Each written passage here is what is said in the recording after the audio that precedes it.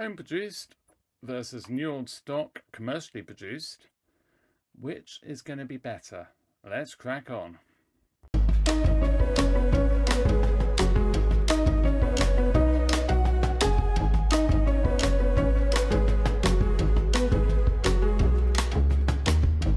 Hello and welcome to another MrBetaByte video, and this one's a little bit different insofar as we're going to compare the calibration cassette I was using for the personal stereo tests and checks and teardowns and whatever against commercially available, commercially produced a new old stock cassette bought off Aliexpress.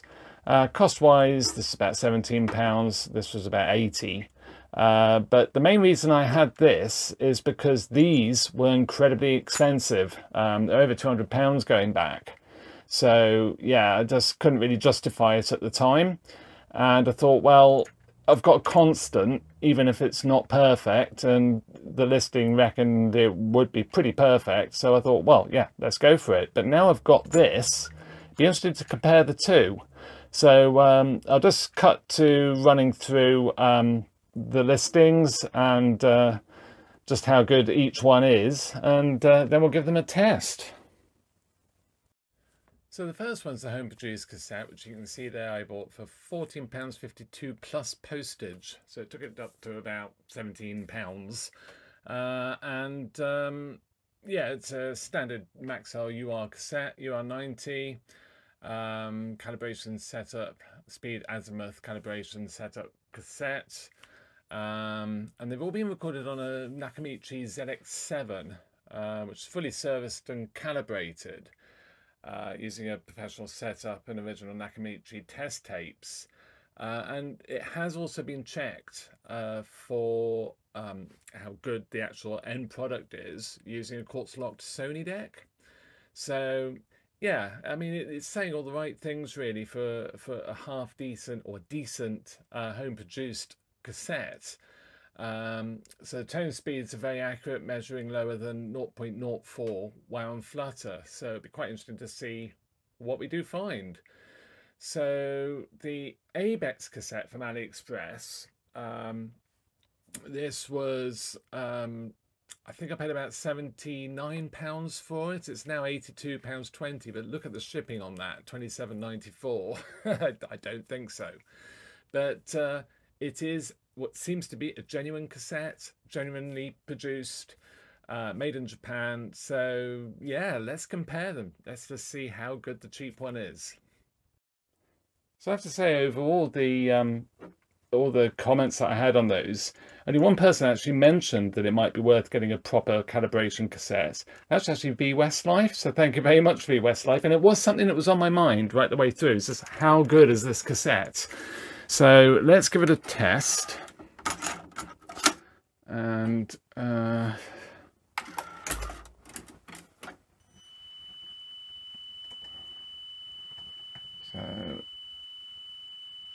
let's just start it. So I'm testing this on a Sony TC-K661S, and this is a fairly original deck. I don't know how old the belts are in it. The pinch-roller has had a clean, tape path clean, and I've run a cassette in it for several hours actually, just to make sure that it's giving the best performance possible. And you can see it's not looking too bad. It's a little bit on the slow side, but yeah, on the 0.4 we're sort of about 0.15% wound flutter. So yeah, that's interesting. You could argue it's not that great. So let's just eject that and put this cassette in. So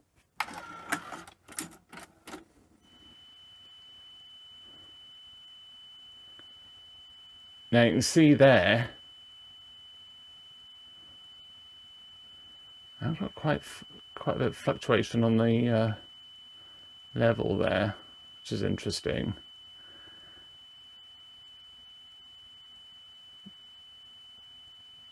But the wound flutter,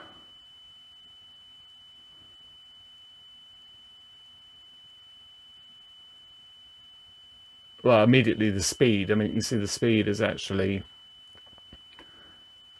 just that little bit faster. I mean, it's pretty much, you wouldn't know that. That was sort of a tiny bit fast. It's not really decipherable. It's so small. Sort of a bit surprised at the wound flutter, but it is lower. We're sort of looking at 0.12. Oh, it went below 0.1 there for a second. So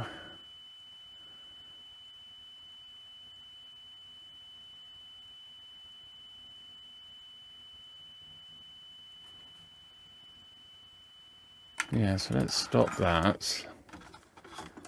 Just put this one back in.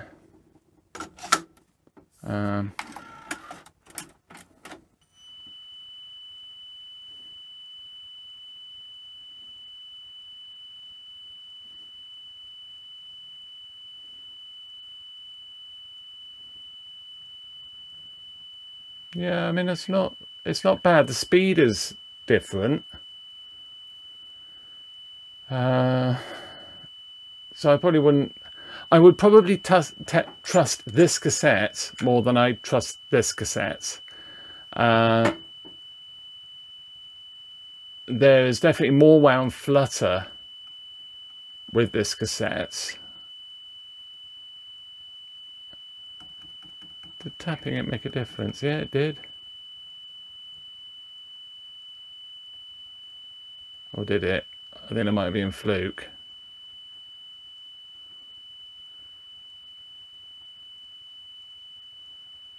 But yeah, I mean, this deck needs a service, really. But it's fun to just test a deck that's sort of, if you like, off the shelf, to see how well it performs.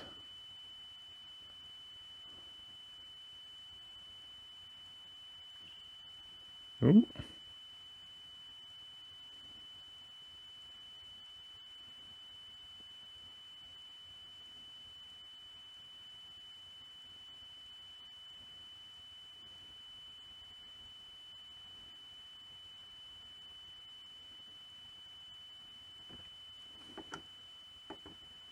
Yeah, it doesn't make any difference. The wound flutter with this cassette is just that little bit lower. And that really does suggest that this cassette is not really a very fair indication of the performance of your deck if you're going to calibrate it.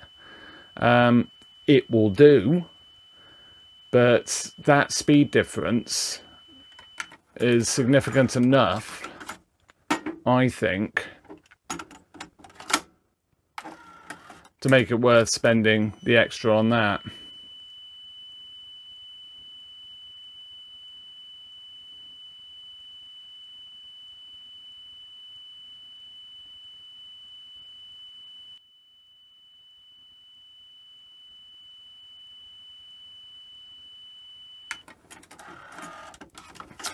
Yeah, I'm pretty confident this deck does really need a service.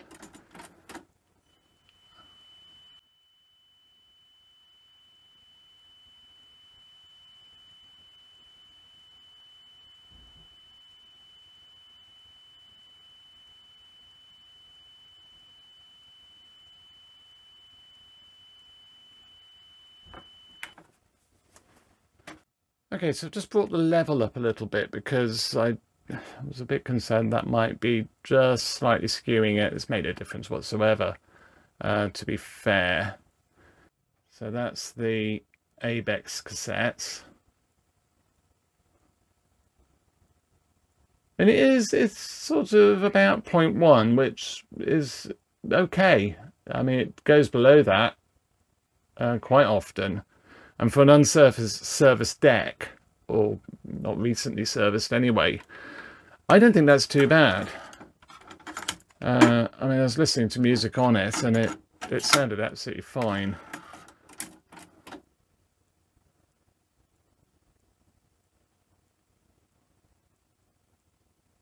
There we go. Wait for it to go, settle down.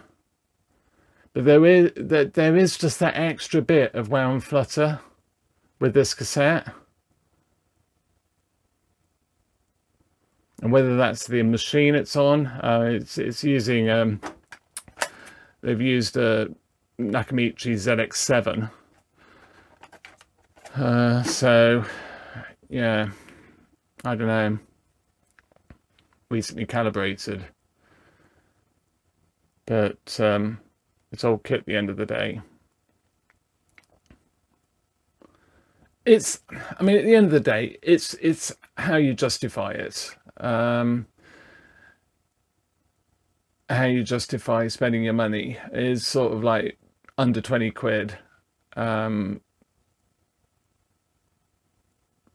Worth it, as opposed to like whatever this goes for, because the price changes all the time. But at the end of the day, you know exactly what you're getting with this, it would seem anyway. You know, it seems a very genuine cassette, whereas this one, you're slightly sort of relying on the tape stock and the recording equipment, which isn't calibrated every time. So this is looking at the quasi peak, 0.1488 with the ABEX cassette.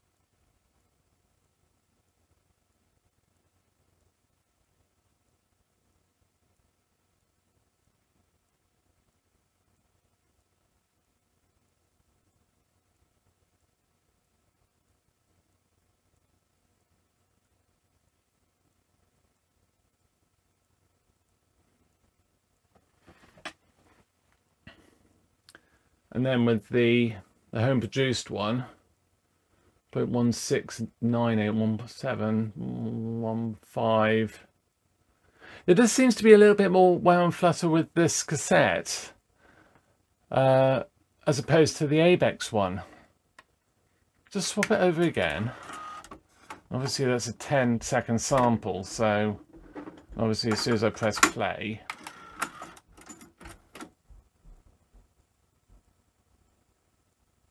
just wait for it to settle. Yeah, as soon as you press play, it sort of throws it. So you've got to wait like the 10 seconds for it to settle. As it gets the average.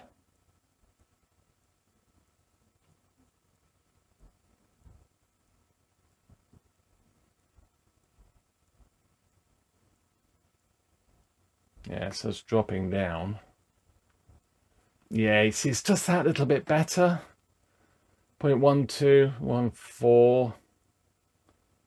But overall, it's reading low wow and flutter using the proper cassette over the home produced. So I would say this will do the job, but this is a way to go.